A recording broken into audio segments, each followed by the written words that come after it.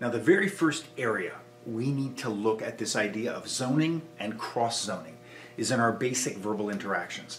Definition of space, basic body language, our use of touch, our use of gesture and movement, and how we essentially move our basic stance around our subject. So what I've done here is I've mapped out the essential center line of our subject, and we have this inside funnel. When we refer to going to the outside, we're talking basically about going towards the end or the extent of this funnel. And generally we're going to the closest side to us. If we assume that most people are right-handed, in most cases we're going to be moving away from their right hand by moving towards ours. And for our purposes, when we talk about funneling or zoning, we're always talking about circling out the majority of the time, as we've seen. But in some circumstances, due to tactics or circumstance, we are required to cross-zone or work towards the inside. So I'm going to give you a few essential exercises that we absolutely need to integrate into our daily actions and mobility. If I talk about standing in front of somebody in anything from a casual to a slightly escalated, a yellow alert scenario, if you will, I am basically existing in that first funnel between the center line of the subject and the outside or their support side. So my hands should be up. I ideally want to be outside of arm's reach. So I'm looking for something at 3+ feet, more than a meter, and my hands should be up in a fence. I'm bladed. I'm already zoning out by virtue of being here. I'm actively moving that casual blur around, and I'm engaging the subject.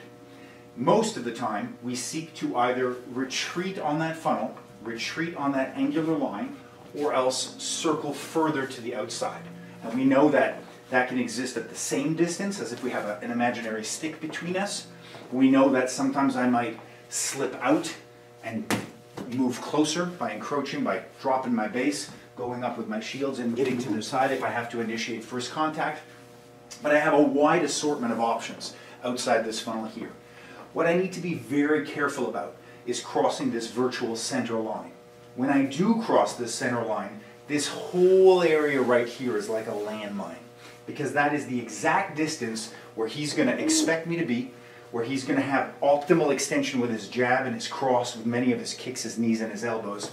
I'm within his funnel of perception. I'm within his attentional resources. He sees me, he can process me, he can expect me to be there, and he has full mechanical advantage to deliver shots. So if I do go in, I never want to step on that landmine. I'm always looking to either go very close or else very far, 3+ feet and more, 4 or 5 feet, 1.5 meters. I want to be outside of arm's reach and usually just outside of kicking reach if I have a choice. So here are a few basic exercises to consider. From our essential stance, if I do need to cross zone, the first thing I can look at is a direct lead step. So in this case, my left foot is forward. I don't want to cross my legs. I want the closest foot to the closest target. And when I zoom in, zone in, I'm usually looking either to bridge arm to the neck. My stances either can be double out with both bridging out to address the bicep and usually hit into the neck and into the throat a bit. Or I might opt to shield with one hand, protecting against the potential of a hook or an uppercut on this side while still addressing the head and going into that spine and that throat.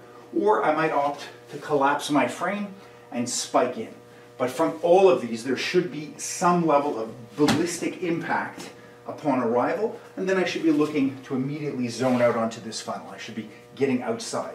What I don't want to do is crash that line and then reside inside the funnel. The funnel is like, it's almost like the key in basketball, the paint. I don't want to be there even for 3 seconds. I don't want to be there even for 1. When I traverse that, I'm looking to get in, through, and out as quickly as possible to the far side. So the first way to do that, again, is the most direct step. Addressing, shielding, and crossing. And even in casual conversation, sometimes we need to invite the person to go. Sometimes I need to step outside the funnel to invite them, which would be my preference, exposing this funnel to them as a path, and always being aware and ready and shielded and loaded, ideally not initiating touch and allowing them to go. But in some circumstances, we might see some activity on that far side, they're fidgeting, and maybe I want to be aware of that hand, and so I might opt to cross. Be very cautious about crossing through this power zone, this ideal impact zone. I would usually go, if I'm not going to collide and hit, I'm going to address and be ready, and then invite them over here. So this is a very, very essential first mechanic to have. Opening the door like I'm on a hinge, ready to shield or hit, and then crossing in nice and tight, ready to shield and hit, or doing either of those with collision and retraction, or collision and entry into my various clinches. In many ways, when we look at this idea of double blocking, kind of patting and checking with the hands, I kind of oftentimes waft with my hands like this to guide the subject. I'll have my hands ready, always going through the center. When I'm in my casual blur and I'm talking, I might have my hands up and then change leads, or I might have a hand close like a virtual pivot point, which allows me at any point to hit if I need to. My hands are always ready, they're functional, something's always close to the face.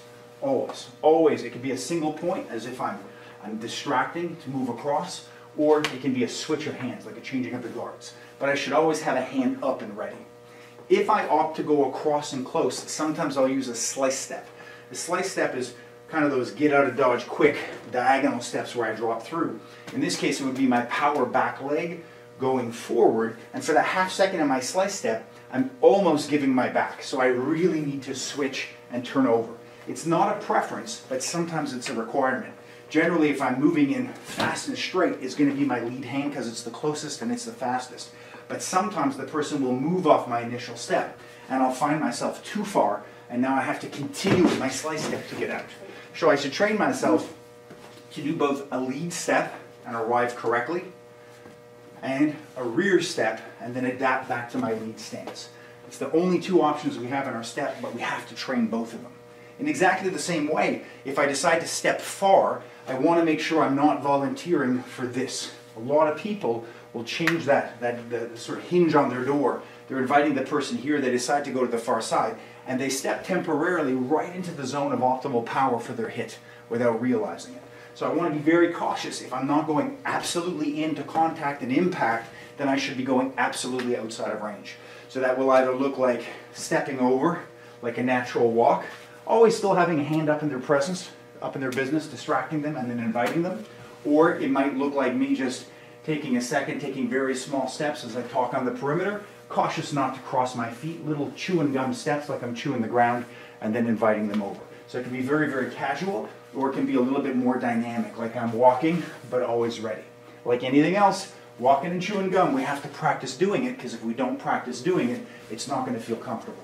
And I can tell you from experience, when you have to cross that expanse, that maw, to get to the other side, spider senses are tingling, you feel there's a threat over here, they're hiding their hand, they're moving. You just assess either because of where you're standing, environmental factors, or actions, other people in the room, you don't feel safe here. So you make the option because of tactics and circumstance to go to the other side, to have closer access to the high probability hand, or to see what he's doing.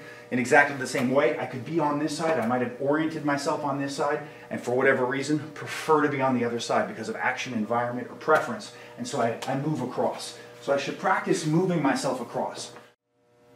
So these are just a few basic self-evident options. But what's really important, guys, is that, we have an opportunity to train this in every single conversation. In the most casual conversation, you could be talking to your mom. You could literally be working on zoning, trying to make it as subtle and as behaviorally and contextually justified as possible. Practice having your friends using gestures. Practice, become aware when there's zero stress, how you can zone in and zone out. Then I can look at my depth, doing it from touch or almost touch, depending on the familiarity, inviting somebody to move. Or I can start doing it with people I know less on the street, acquaintances or complete strangers, looking at the differences in familiarity and distance. These basic ideas of zoning in and zoning out need to be trained in our everyday actions, or else they're not going to be there when we need them, when the stress is on. So we want to begin with that basic body language awareness, with our basic stance and our movement drills, and then from there we're going to be in a context, in a position where we can absolutely escalate it, add some stress, and look at striking, grappling, and weapon work.